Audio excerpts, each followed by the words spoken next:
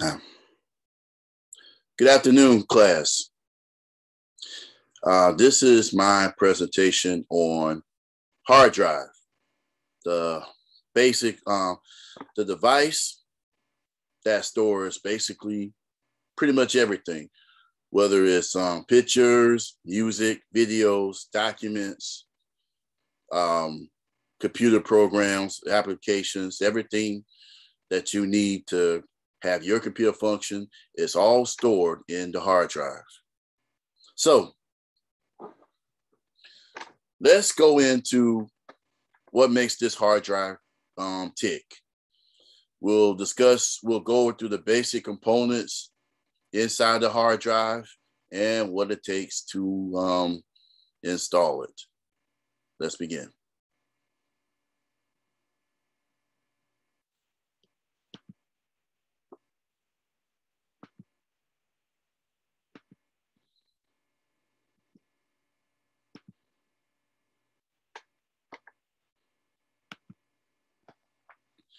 First off, what is a hard drive? The hard drive is an electromechanical data storage device that stores and retrieves digital data using magnetic storage and one of more rigid, rapidly rotating platters. They basically coated with magnetic material. The platters are paired with magnetic heads, which usually arrange on a moving actual arm, which the read and write data to the platter surface. Now, the data assessed in a random access manner that the individual blocks of data can be stored and retrieved in any order.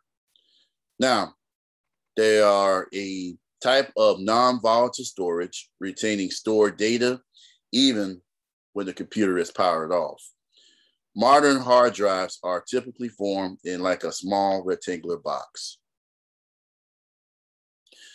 Now, the hard drive is introduced by IBM back in 1956.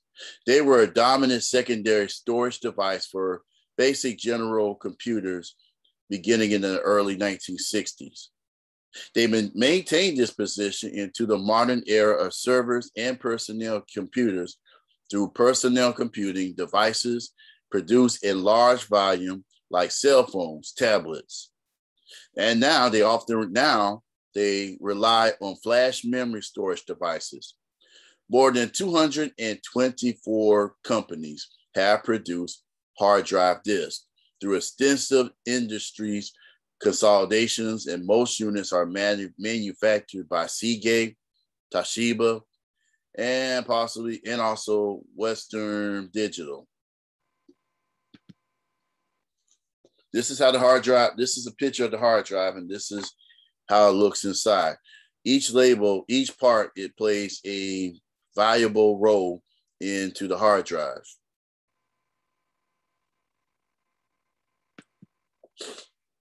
Now, its main components of the hard drive is number one, the disk plater, the two, the stepper motor, three, spindle motor, and the read and write head arm. The disk platter is a component within a mass storage device that can store the binary data, which is layer on the surface. Now, the data is stored within the layers using a principle called the perpendicular vertical recording. Now, the stepper motor, the hard drive used this stepper motor for controlling read-write head position. They usually use positive 12 voltage power, but some new low power, new low drives uses probably like a positive 5 voltage power source. Okay.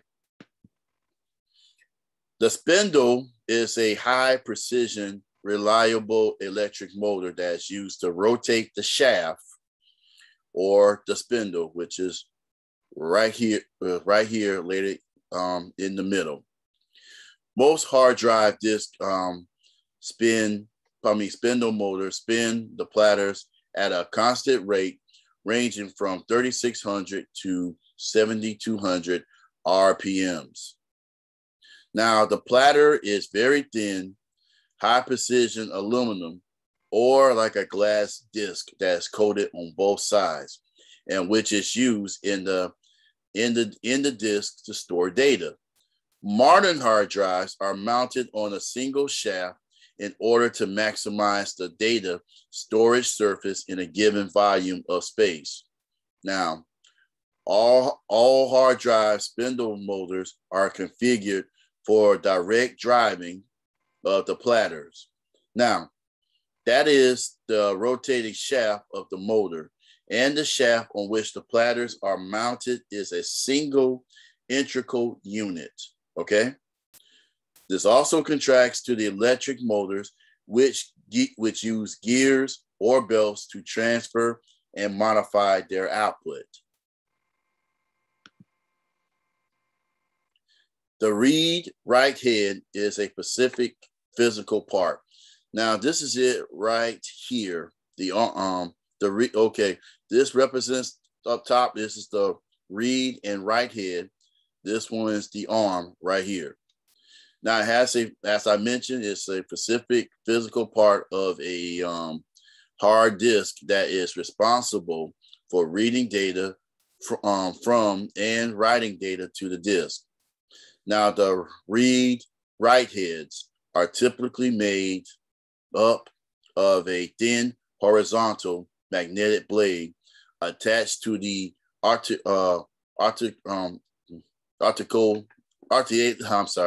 theatrical arm.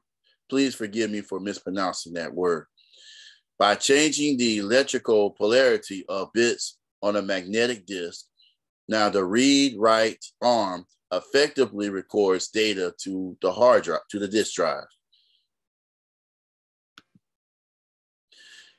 This is how this is the diagram of how the structure of the disk.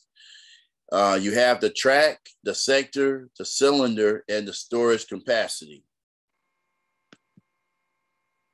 Okay, let's start off with the track. Now, the hard drive is divided into a number of concentric circles, a circular path, which is called the tracks.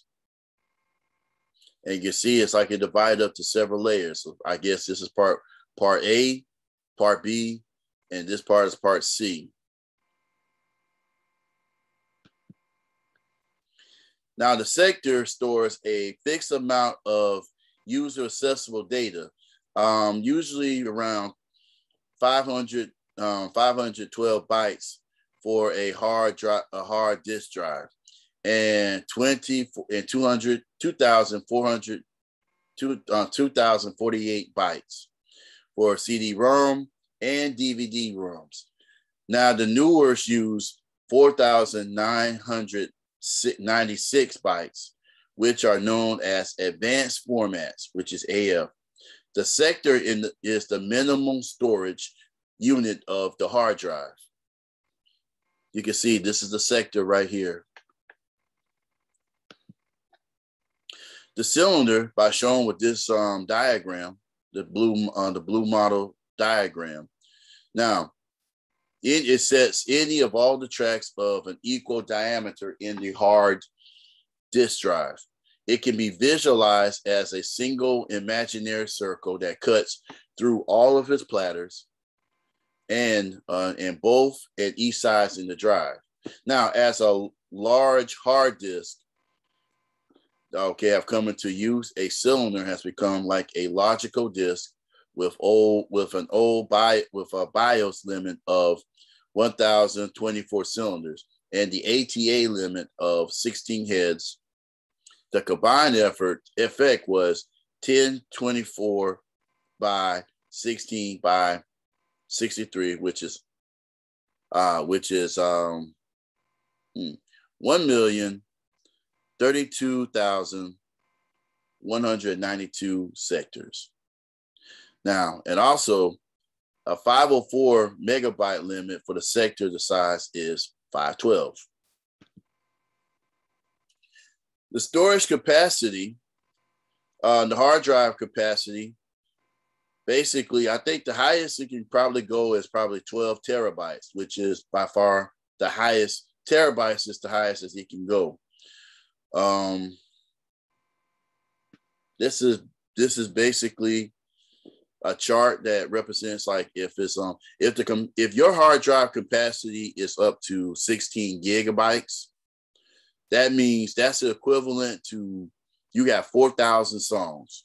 That's a lot of songs. And 3,200 pictures. That's a lot of pictures as well too.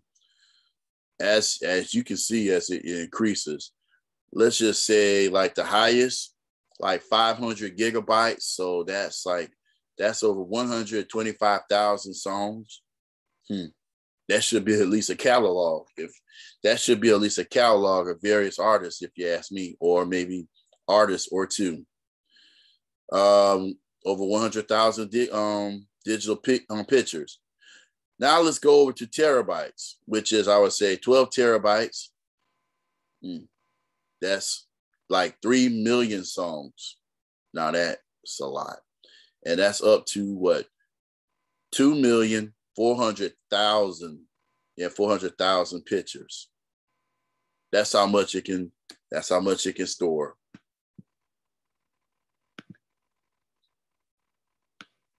Now the partition for the hard drive, like we'll start from the primary partition. They can be used to boot the operating system. Now Windows OS must be located in a primary partition. Now the extended partition, a hard disk drive may contain only one extended partition, and it can be subdivided into multiple logical partitions. The logical partition, like the Linux operation system, can be installed into and run from. The active partition, only the partition on a computer can be set in the active partition or a bootable partition. If a person is using Microsoft Windows that contain Windows, is the active partition.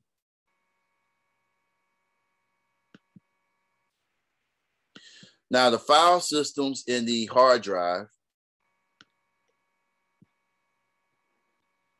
you got two of them with the FAT and the NTFS.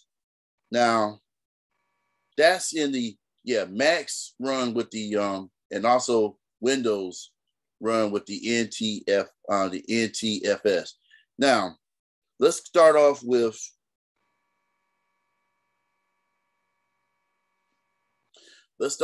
the FAT file system.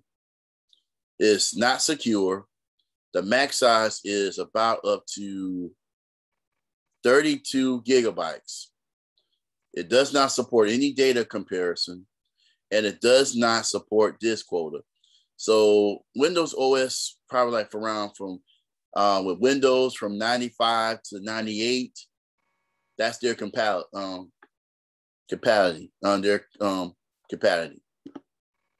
Conformality, I'm sorry. Okay. Now the NTFS, it's not secure either, but one max is 1 terabyte. It does support data comparison. It also support the disk quota. Windows OS, Mac operating system OS, they have the conformality. Even from like Windows 2000, XP, Windows Vista, and Windows 7, compatible, excuse me. Now the interfaces of a hard drive, you got two, right? We're going to look at three of them. So we have the integrated device electronics, SATA, serial advanced technology attachment, and the small computer system, which is SCSI. Right here to your right, you can see models of two of them, and you can see where the power connector and the data connector is connected to the drive. And which basically, with the power cords, that'll be their connection to the computer motherboard. Let's start off with the integrated device, integrated device electronics, or the parallel advanced technology, known or PATA.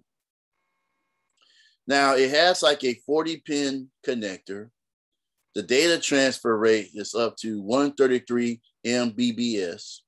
Now, once this is installed, this type of hard drive ensures that the jumpers are correctly configured.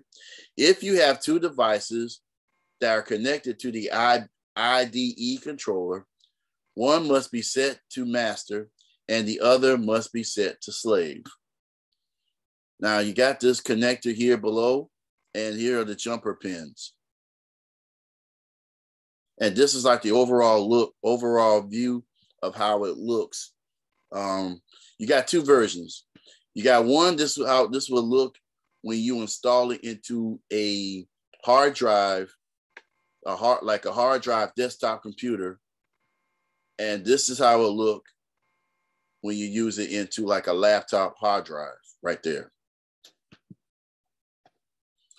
Now the serial advanced technology attachment, also a SATA. Now it has like a 7-pin connector.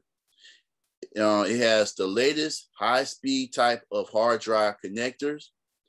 Data rate is 300 megabytes, very fast than the old IDE interface. The latest hard drives are using this interface right now. Here's a model of it, of how it can be installed. Now, this model is basically equivalent to maybe like a Windows, like a Dell tower, or like a Dell PC tower. And underneath there is the installment for the hard drive. If you can look at the SATA cable, it connects into the SATA host adapter, which connects into the motherboard. The other one inside, they have like a jumper block, which I believe this is inside of this adapter, and also the SATA interface cables along with the power adapter cable.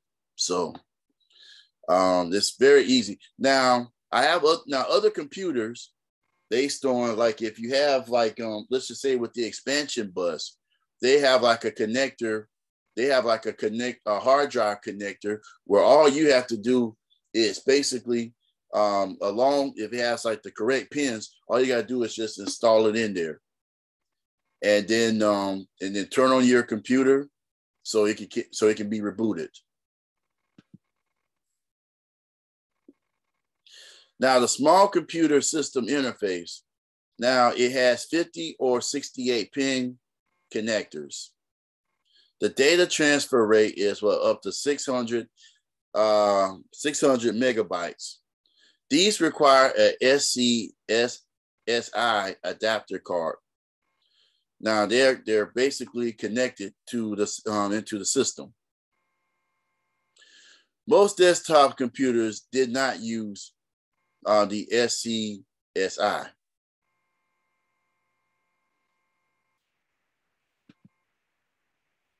Okay. And basically that will conclude my presentation for the hard drive. And I hope you enjoyed it. And I will see you next time.